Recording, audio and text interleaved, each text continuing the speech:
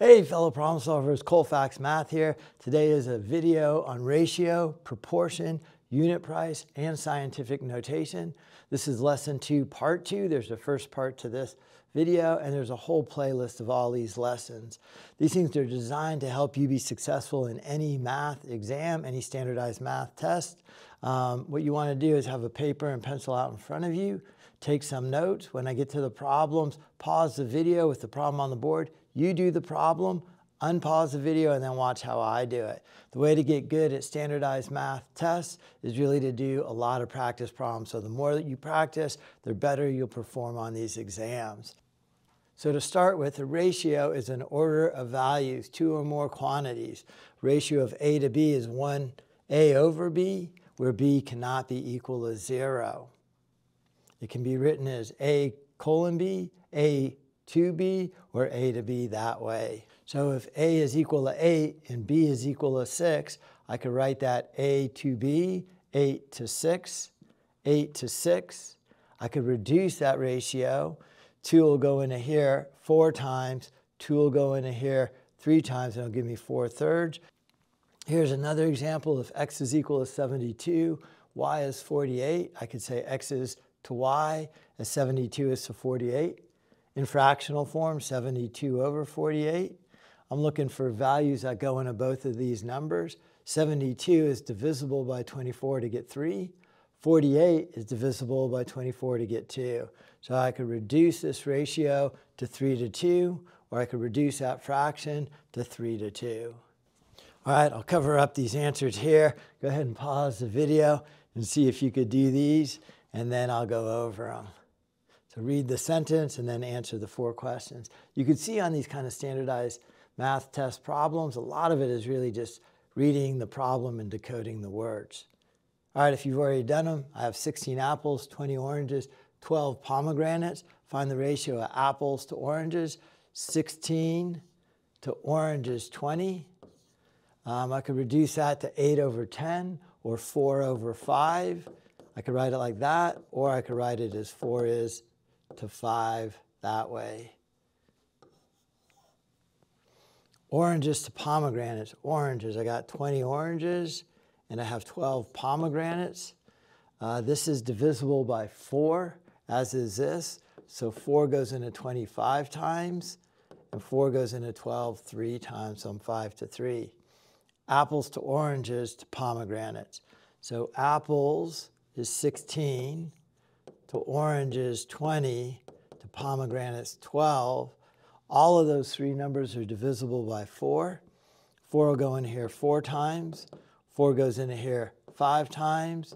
4 goes into here 3 times. So 4 to 5 to 3. Apples to all fruit.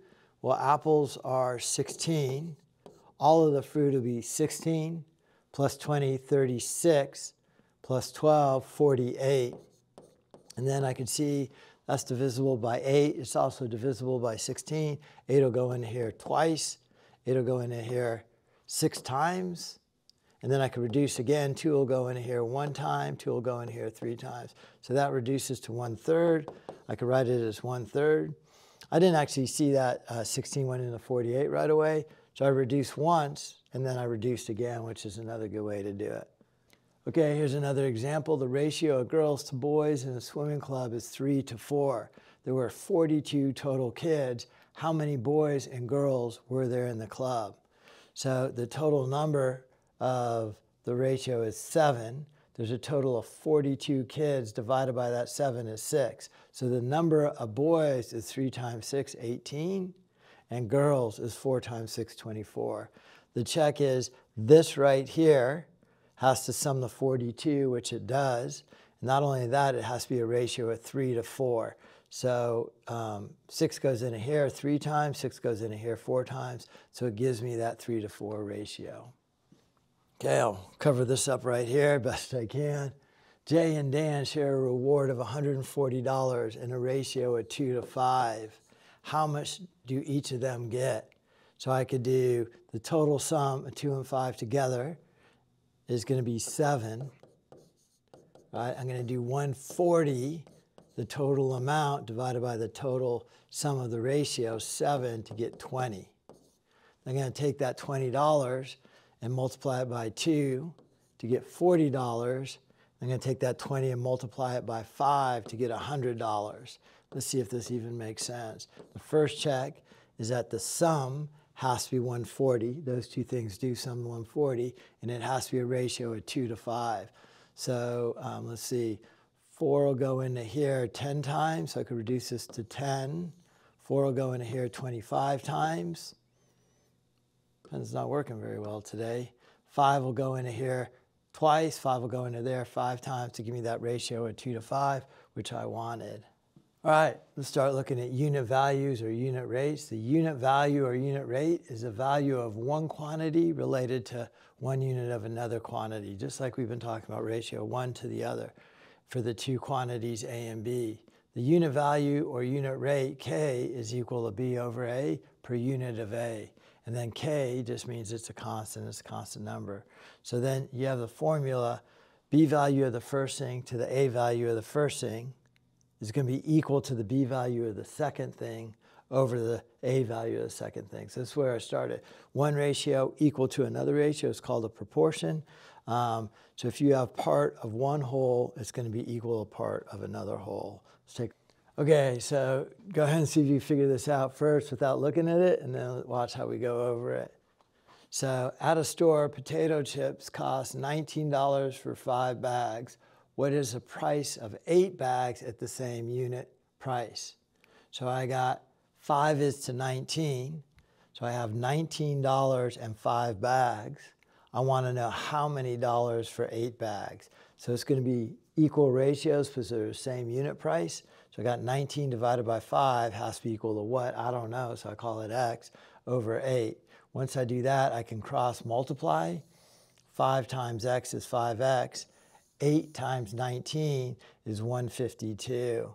Getting X by itself, I divide both sides by 5, and I get X is equal to 30/40. So the answer to this is $30.40. Let's see if that even kind of makes sense. 8 isn't quite twice as much, and 30 isn't quite twice as much either. So it's in the ballpark, so it does kind of make sense. So again, one ratio equal to another ratio is called a proportion. I could solve that by cross multiplying, meaning top left times bottom right is equal to top right times bottom left. Okay, why don't you do this problem first? Don't look at the answer, and then we'll do it together. Okay, unpause the video. Sam bought 12 boxes of cookies for $48. So I got $48 for 12 boxes. So I got dollars on top, boxes on the bottom. What was the cost? So I don't know what this is, but it's the dollar cost of 18 boxes. I could reduce first and then cross multiply, which would probably be a little bit easier. 4 will go into 48 12 times. 4 will go into 12 3 times. I could reduce again by 3. 3 goes into here 4 times. 3 goes into here once. Right? So 48 over 12 reduces to 4 over 1. Now I'm going to cross multiply. 18 times 4, 36, 72. 72 is going to be equal to 1x, where x is equal to 72, and x is in dollars. So let's see if that makes sense. 12 boxes cost 48. 18 boxes is 1.5 times the amount.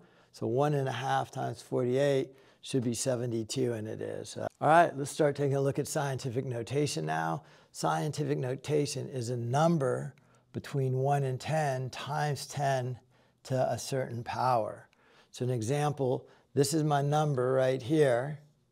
It's between 1 and 10 times 10 to the 6.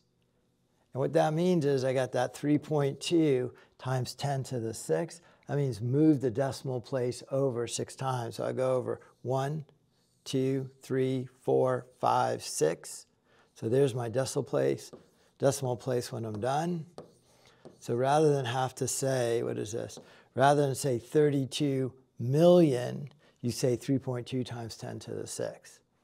Here's another example. It's a really teeny number. So I'm still using scientific notation. It's still between 1 and 10, but this is a negative exponent. So I have 4.6. Move it over 6 places to the left. So I go over 1, 2, 3, 4, 5, 6. Here's my decimal place. So this is 0.000046. So rather than have to say all those zeros, I write in scientific notation like that, rather than write all that out. Here's an example. Express this number right here in scientific notation. The number of rounding digits is a big issue, but we'll just keep the first 3 digits. So this is going to be equal to 8.27. So that's the number between 0 and 10.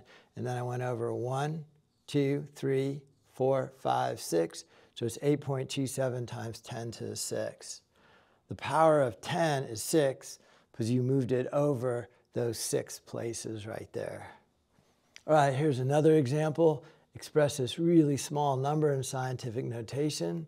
So we're going to have to go over 1, 2, 3, 4. So we're going to be over 4. It's making it bigger, so it's going to be a negative 4. If we're rounding to the 10th place, it's going to be 3.3 times 10 to the negative 4. Again, so here's the decimal. I'm moving the decimal over 1, 2, 3, 4, and that's where that negative 4 right there comes from. All right, here's another example.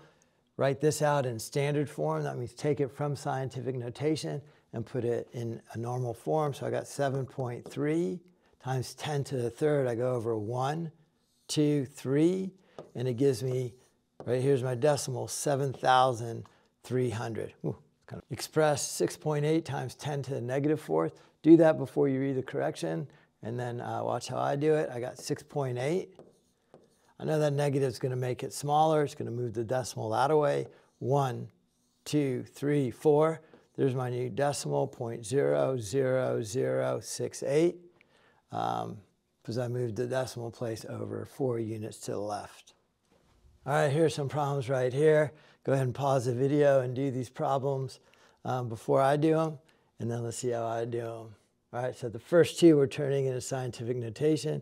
The bottom 2 we're taking from scientific notation and making them into standard form. So what I want to do here is it's going to be 6.6 times 10 to the 1, 2, 3, 4, 5, 6, 7. So times 10 to the 7th if we're rounding to the 10th place. Right here I go 1, 2, 3. So it's going to be 4.7 times 10 to a negative 3. Right here I got 5.5 times 10 to the 9th. 1, 2, 3, 4, 5, 6, 7, 8, 9. So I don't even know how much this is. Let's see if we can figure it out. Here's 3, another 3. So 500 million, 5,500 million right there. Missed a comma right there. And then this one right here, 9.2, we're going to start at 9.2 and go over 5 in that direction. 1, 2, 3, 4, 5 to get 0.00092. All right, so that was lesson 2, part 2. Went over ratio. One ratio equal to another ratio is a proportion. You could solve that by cross multiplying to find your unknown. Went over unit price and also scientific notation, how to put numbers in a scientific notation or how to put them in standard form from scientific notation. New to the channel, think about subscribing. I do have these cool sweatshirts right here to celebrate hard work you're doing to do well on your standardized exam. All right, well, if you have any questions, post them in the comments. I'll get back to you as soon as I can. Thank you for watching.